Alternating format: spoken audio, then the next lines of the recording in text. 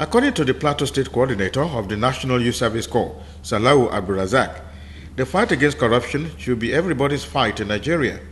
He noted that Nigeria will be better for it when its citizens imbibe the culture of integrity. We are coming up with this responsibility of seeing how we can kill corruption. The chairman of the Independent Corrupt Practices Commission, Ekpo Inter, who was represented at the event, said the mandate of the commission is to ensure national development by bringing corruption to a standstill. He called on all Nigerians to join hands in the anti-corruption crusade, adding that it will be one of the best fights they will ever fight for the country.